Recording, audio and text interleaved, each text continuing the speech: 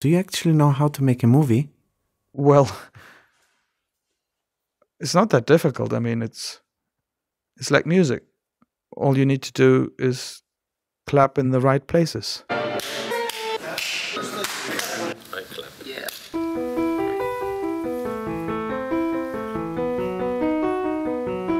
For Christ. Give it up for Brahms. Give it up for Schubert. If you're gonna be making a movie, you're gonna make sure the music sounds groovy. The picture and sound must synchronize, otherwise it don't fit your eyes.